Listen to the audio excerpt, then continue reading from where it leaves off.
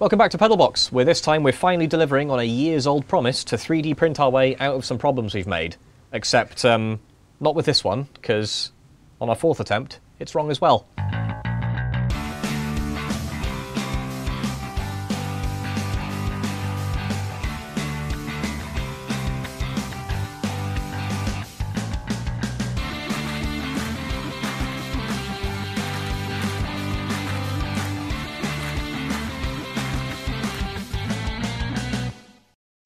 But before I get too excited about installing these, I'm going to hand off to past me, who is on the bench over there about an hour ago, working on our steering column. Before we get too stuck in underneath the dashboard, because honestly that's quite an uncomfortable and miserable place to be, I'm going to do a little bit of easier work up on the top, setting up our horn. Obviously this is something that we do need to get through the IVA, which is one of the many items on our big list here. But where's the horn? I think it's right here, just to get that plugged in. So we're hoping to tick that off, and the way we're going about that is I've ordered a little 55mm round horn button that just fits right into the middle of a steering wheel. I'm not going to actually do it properly because it does take a little bit of jiggery-pokery to get it in. But that sits in the middle there. It does actually fall out, interestingly, so we need to figure out a better way of holding it.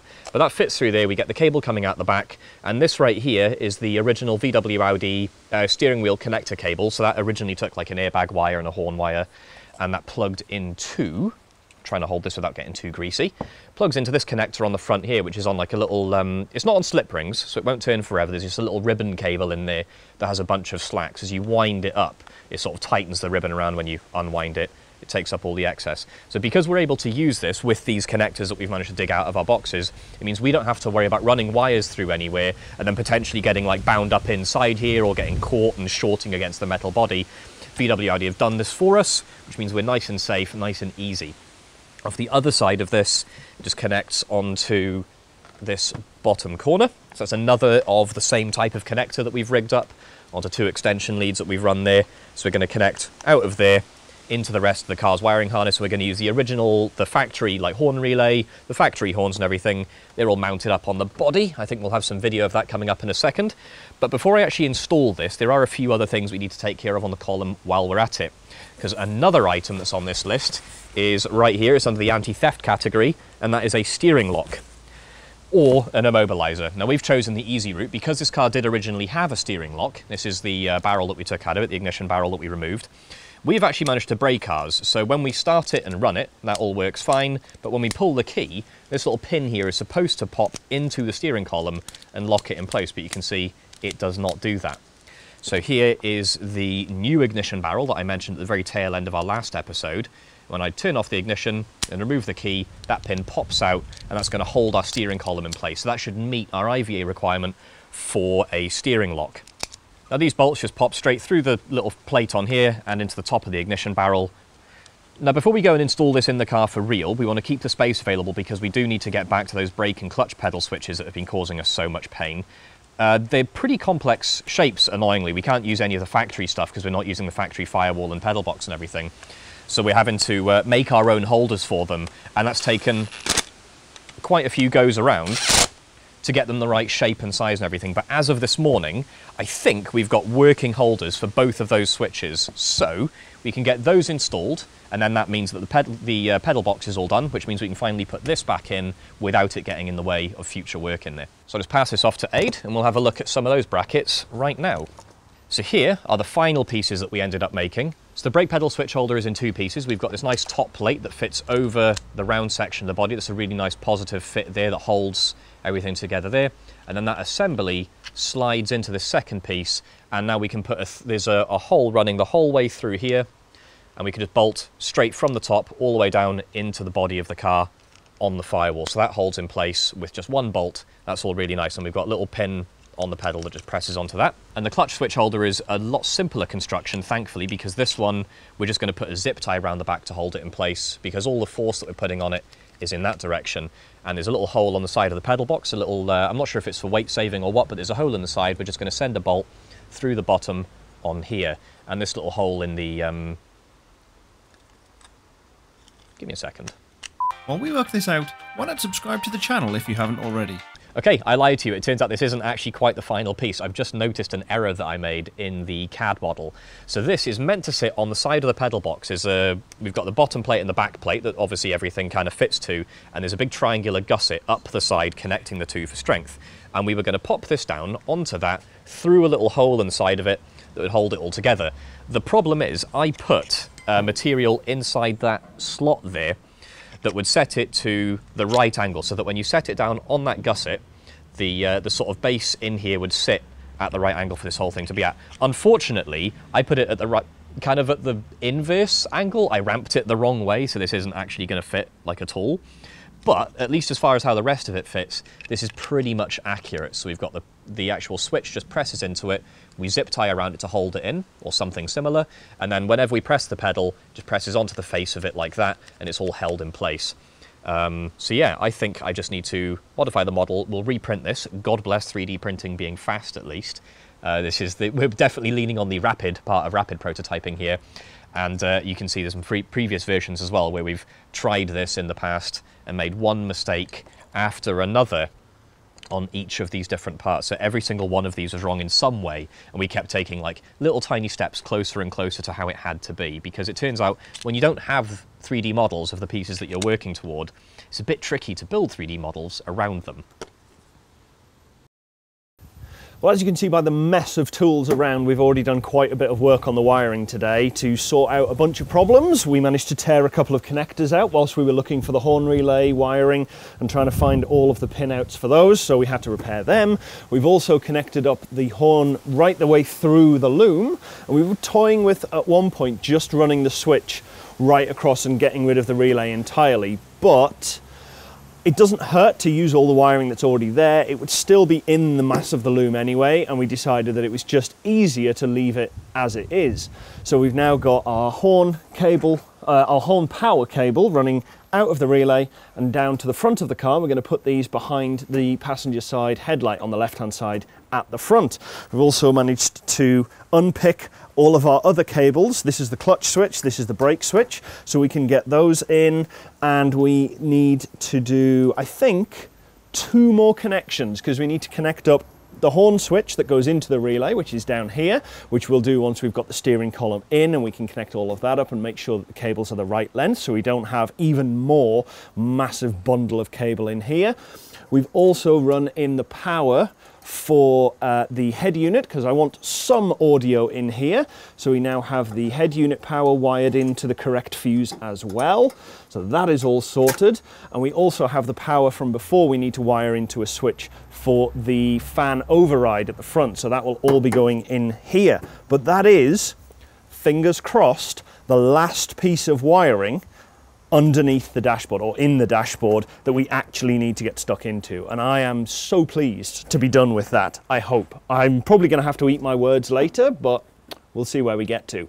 For now, I'm going to go and install those horns. This is one of the dual tone horns that we have from the TT. The other one I've just installed under here. We're bolting onto this little crash structure underneath the front wing. So these both just bolt in when I don't throw the nut somewhere. And we're just leaving these as simple as possible to attach. They are asymmetric, so they do need to go in a particular way round, otherwise the flute's on the front. Apparently one of these is 400 Hertz and one is 500 Hertz, according to the very back. So that's both of them plugged in. Now in theory, if we throw a battery on that, they should make noise. Okay, that's actually quite loud, and it's reverberating a lot off the aluminium panels, so that's going to be a little bit interesting, but crucially we have a horn that works. And I'm now back when and where we started inside the car again. So here is our brake pedal switch holder. This all clicks together like that and holds the pedal switch really nicely, and I can send this screw all the way down through the whole stack, and we've got a tiny little bit of thread still coming out the end. This isn't actually enough for mounting it. This does need to be stood off away from the firewall a little bit more. We need a longer screw. But for the next step, which is actually figuring out where the hole has to be for this to go through the firewall, this is quite fine. So I'm going to go to a couple of bits of cutaway video of my phone down in there to kind of illustrate what's going on here. I'm going to try putting a little dab of paint on the end of this screw, lining the thing up in place and then just tapping the screw against the firewall to see if we can give ourselves a marker for where we've got to punch a hole. Now the steering column's back in, that was just about as much of a fight as usual. It does not enjoy going back in. We can get back to our horn and our steering wheel and all the other good bits in that sort of area. Now, I'm not sure if you noticed earlier when I showed you the stuff before, but we have done a little bit of sacrilege here. We have got an OMP horn button in a Momo wheel, so there's a decent chance I'm going to get struck by lightning by the car gods for doing this. But nonetheless, this is all together. So we've got our switch in the middle, we've got a connector coming out. I don't need the connector coming out there, that's where the steering shaft goes. I need the connector coming out further forward. So, let's just relocate that and pretend nothing happened. So, a bit of Benny Hill music here, please. Here we go. That is now in. So, we've got a steering wheel, we've got our splines where all the steering shaft fits to, we've got a nice hole out the side where I can connect this to the center section of our magic rotating bit. So if I can plug him on there, get our wheel on and hopefully not bite that cable anywhere. That seems fine, so I pop our horn out of the middle. Ah, I have detected a problem. The cables are only just long enough to reach, so whenever we want to take our steering wheel on and off with the big bolt that runs down the middle, we actually have to unplug the horn. But nonetheless, I get that bolt down the middle there. Always forget how many turns that takes. So our steering wheel's back on. I can reconnect here. So there's our connector back on. And now we can install the button. This is about as installed as it currently gets, which isn't great. So we're probably going to put some like silicone around it or something to hold it in future. So we've now got our steering shaft is connected.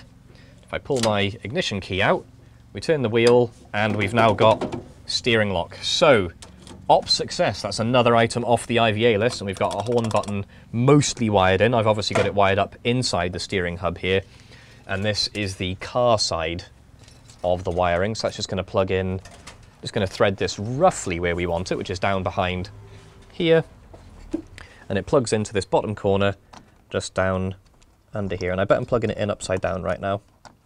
There we go. Excuse the racket. So that's plugged in. So at the other end of these wires now we should have continuity when I press it and no continuity when I don't. And if we run that into our relay, we should have a completely working horn.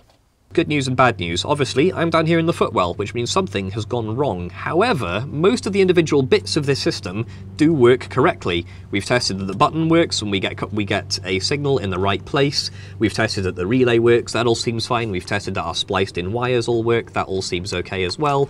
However, Adrian has volunteered me to throw him under the bus because earlier he made up this little connector here to fit onto the car, and he got two of the pins on it the wrong way around. So where the wheel, where the button on the wheel clips into the connector that spins around with the wheel, he's connected it to, I think, pins 2 and 3 on that connector, and he's connected the car to pins 3 and 4. So when we press the button, we don't actually get the connection in the right place. So we're not energizing the relay, so we're not getting a horn.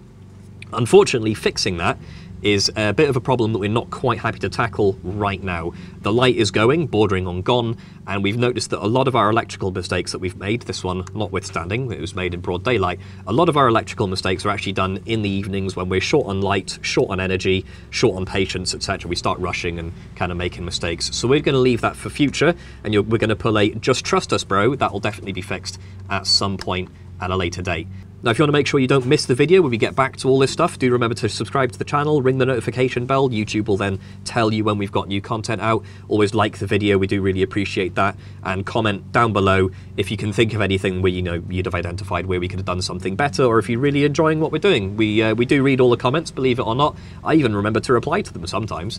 So that's always a nice way to help the channel out. You can also jump on patreon.com/PedalBox show, support us there from as little as $1 a month. It also gets you a discount at the merch store where you can buy one of these snazzy t-shirts that I'm wearing. I've got the short sleeve on. Adrian's currently standing behind the camera with another one. There's also hats, hoodies, t-shirts, all that sort of fun stuff to keep you warm through winter. Now I think I'm stuck here, so I'm probably just going to have a nap, and we'll see you next time.